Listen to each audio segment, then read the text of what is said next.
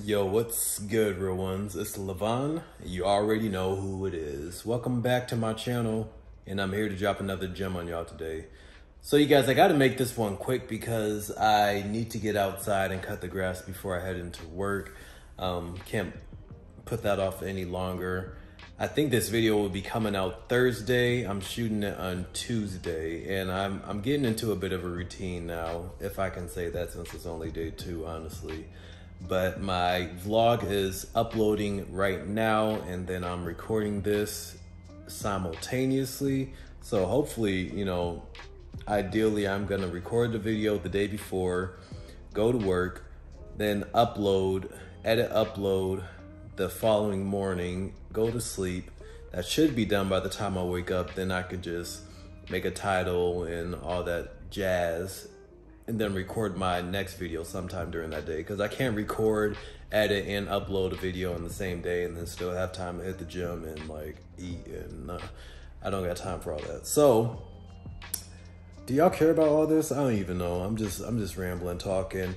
I need to get into this topic. So today I want to talk to you guys about this quote that my mom instilled in me when I was younger, that I've carried with me throughout my life, and it's impacted me and just how I view things, and I guess how I carry myself in a way. And I haven't heard this quote from anyone else but her. Maybe she made it up. Maybe she got it from someone else. I don't know. She's like one of those wise old. She's like one of those wise. She has a lot of wisdom. Mom, if you're watching this, whoops, my bad. It slipped. She's 21, you guys. If you didn't know, I think she might have turned 22 earlier this year. Anyways, that quote is, don't leave a place how you found it. Never leave a place how you found it. Leave it better. And, you know, I kind of just live by that. It's just been engraved in my brain, and I can't help it now at this point. But I remember the first time that she said that to me and my siblings. Maybe they didn't even carry it with them as I did, but I always remembered it.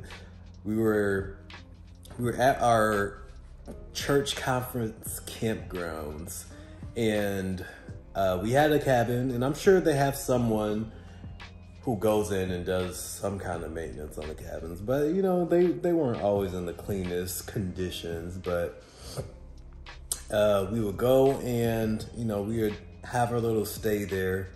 And by the end of our stay, every time before we left, she would have brought like cleaning supplies and whatnot for us to clean the cabin before we left, as if they didn't have people to do that already, right? And that used to irritate me. I'm like, dude, like, y'all got us busting suds with this Clorox, this Windex.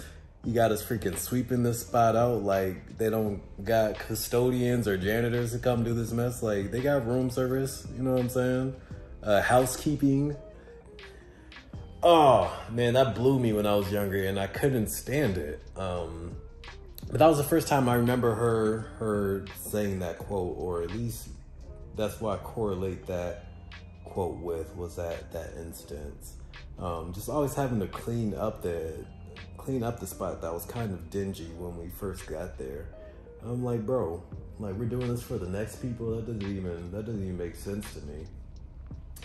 But I mean, that's such a valuable thing though. If everybody lived by that, like, don't leave a place how you found it, leave it better, the world would just be a better place by default, you know?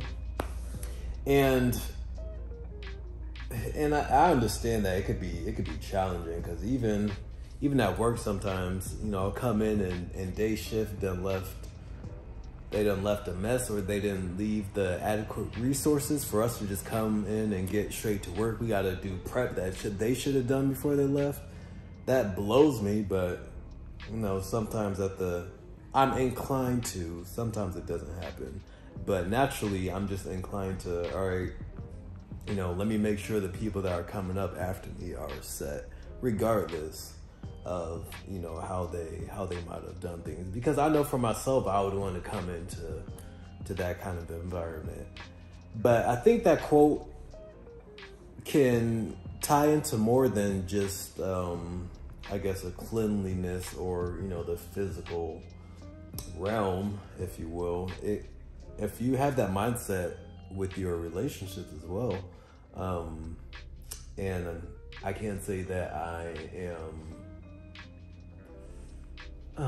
yeah, I don't think I can say that I've done this 100% of the time, just leaving all my relationships better than how they started. Cause I mean, I guess when it comes to people, it's a little more complicated.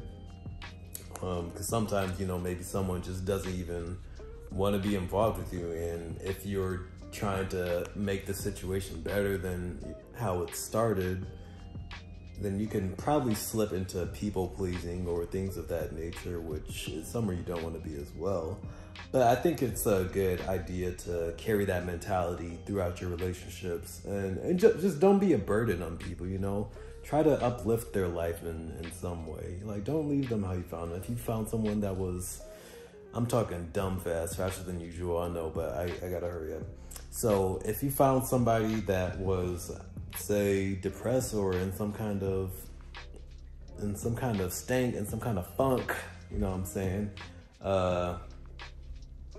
You know, try to uplift their spirits, or just don't, well, I can't say that that's always a solution either, because maybe they're just having a moment, but just don't be a burden or a hindrance on people. I don't think it's hard to do that, at the very least, you know?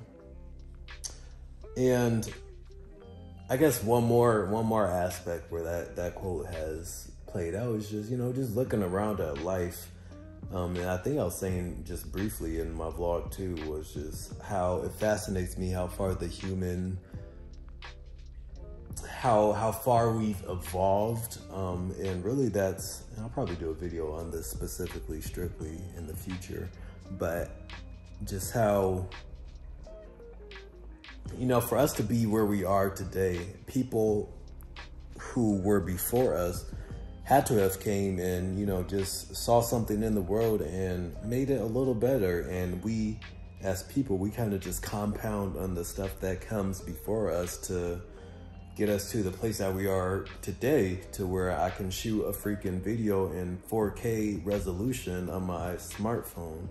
Whereas 10 years ago, that wouldn't have been possible. But as people bring more value and build upon and you know, leave the things that were once there better, it allows us to evolve and grow and come up with new ideas, new inventions, you know?